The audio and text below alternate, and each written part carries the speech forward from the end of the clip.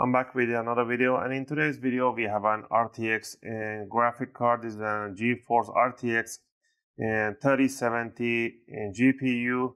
The brand is from a Gigabyte or GIGABYTE, and in this video I'm gonna go over how you can open it up and how you can repaste really easy, and you can do this at home by following the video. I'm gonna go over the tools that I'll be using. Tool number one is a screwdriver set. Having a good screwdriver at home is really a good thing to have. I usually use the UFIXTEK screwdriver set, as they have all the bits that you need. And if you get the Pro set, they will include you with an opening tools and some tweezers. If not, grab yourself a curve, tweezers, and for the opening tools, I usually use a guitar pick. But for this one, we don't need opening tools, I hope. And we're going to be using a workshop towel.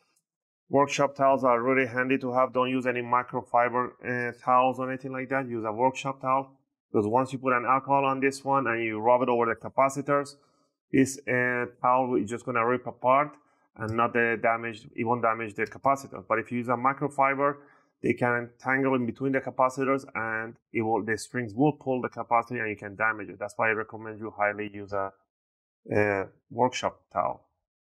And we're going to be using 99% alcohol, isopropylic or isopropylic alcohol, 99%. And we're going to be using a good thermal paste, Thermal Grizzly Extreme. These are one of the best thermal pastes out there. I'll leave the link in the video description. And with all this on hand, let's get started. And I hope I haven't missed anything, so let's do it. First thing first, we're going to remove a few screws on the back. We're going to use Phillips number 1. And let's go ahead and remove whatever screw that we see. This is small ones before we go to the main one. So remove this screw right there. Screw right there. At the back. Tiny screws. Once we do that, there's no more screws in here except these 4 screws for the bracket. Also, we could remove the faceplate, but I don't see that the faceplate is attached to anything, so let's just leave it for now. The plastic is not holding the faceplate. Or is it? Let me see. No. No holding. So let's go ahead and leave the faceplate. If you want to remove it, there's a few screws in the front. Let's go ahead and remove the bracket for the GPU, the CPU unit. They have a little spring on them, don't lose them. Alright, now that we remove these ones, we can see the connectors is right in here. And there's a few connectors on top, so one of them is for the fans, 2 is for LED. So let's start from here. And we're gonna separate the heatsink gently. We're gonna pull it away, and there we go. So we're gonna detach the cables. We're gonna pull the cable, just wiggle it around. It should release itself. I'm gonna use a tweezer to help it out.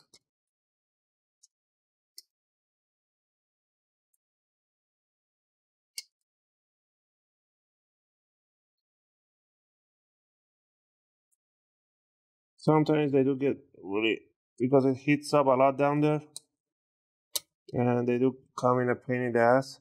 You can remove the whole thing from the bottom, it comes out like that. That's no problem too. If you remove the whole jack, and then you can detach the jack easily here. The tiny clips on the sides, I'm gonna detach it. And once I remove it like this, I'll make sure I remove it in this position. And in the same position, I'm gonna put it back on the board.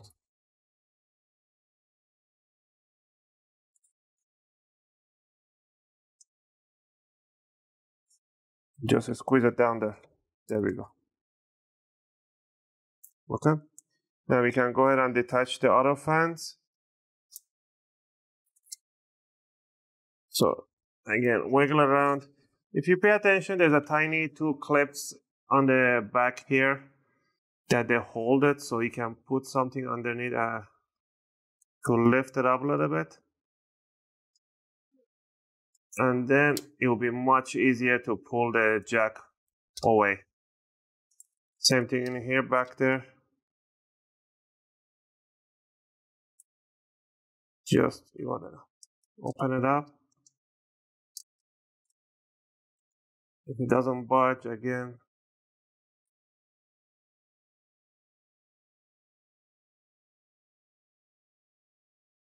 usually these things, they come like nothing, like really easy. So once we remove this one here, and we can see the hole. The thermal pads, I'm not going to replace them. You don't need to replace the thermal pads. Thermal pads are really, honestly, really good. No need to replace them. We're going to only replace the heat sink, the thermal paste in here. And it's really easy to do this. So what I'm going to do here, I'm going to grab a little bit of workshop towel, rip it apart, soak it in an alcohol. And we're going to wipe over the GPU.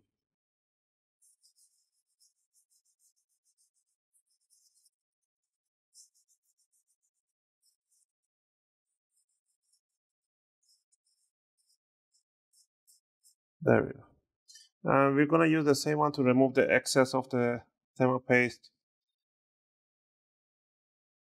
of the heatsink. You can grab more workshop towel.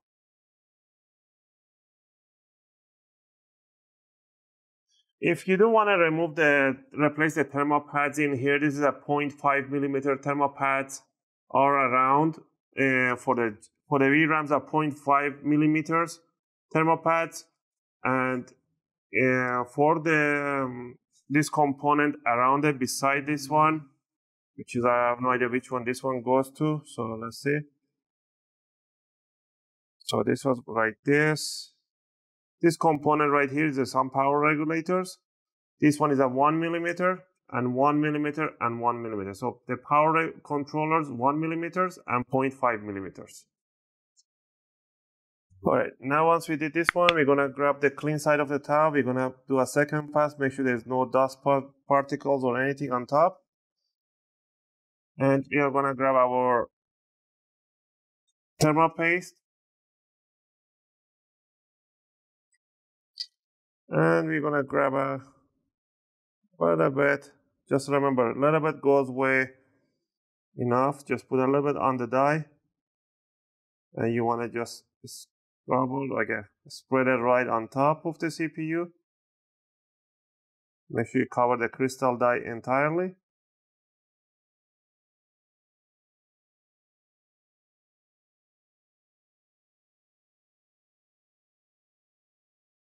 Once you got this one in there, and you're almost set to go. So we're gonna clean up the spatula we have in here.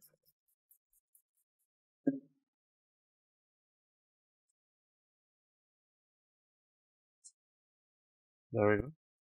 Let's put that one in its place. Now we just gotta put it back together. So what I'm gonna do here, let's put these cables, tangle them back in there. These two cables go underneath here. Down right there. And that one over here. Okay, two cables there.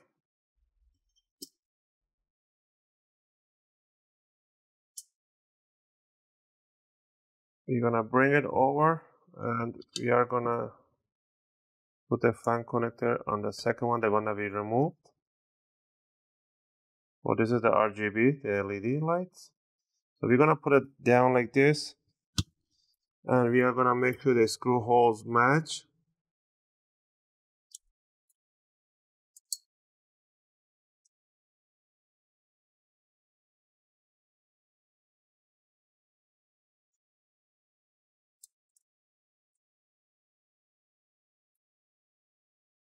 And we're gonna bring it down straight, and we're not gonna lift it up again.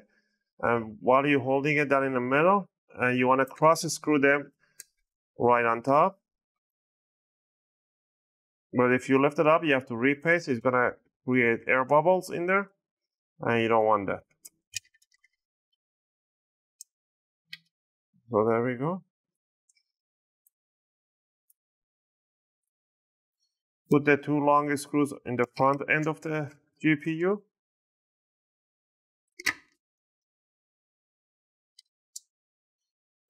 And the short ones goes at the back end of the GPU. And this is how you do your service for your RTX 3070 gigabyte GPU. If you have any question or request, feel free to leave them in a video comment. I'll try to answer them as soon as I can. Again, thanks for watching. If you like this video, you know what to do. Click that like and subscribe to support the channel for more content.